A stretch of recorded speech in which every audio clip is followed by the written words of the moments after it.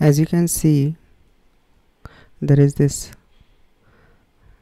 hyperintensity noted on diffusion weighted imaging showing restriction of diffusion, mostly predominating on left CP angle, and it is extending upwards around the circle of Willis. Actually, if I show you T2 weighted images, flare, sorry, you see it is hypo intense, but it is not that hypo as it is like CSF. It's not like that. It's a bit heterogeneous. If you closely see, there is a hydrocephalus, most likely obstructive variety, because the fourth ventricle is not that dilated. Now when you see T2 weighted images, it is very hyper intense. Rather, on this slice you might have missed it if you wouldn't have accounted for pressure on the left crura.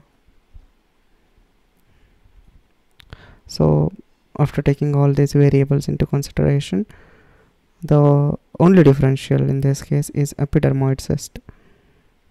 Just wanted to show you that how extensive it can be. This is a T1X sagittal image,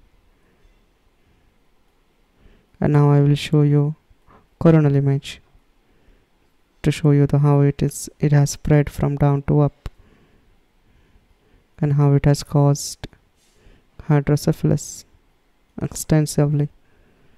Let me try to zoom it in, zoom it out, sorry.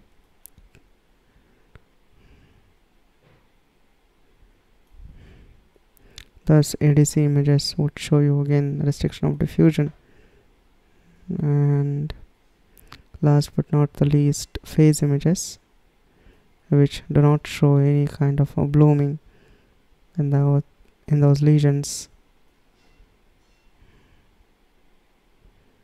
And this is cyst sequence.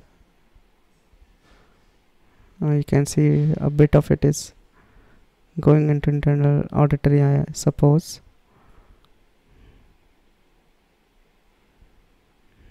Quite extensive epidermoid cyst. Thank you.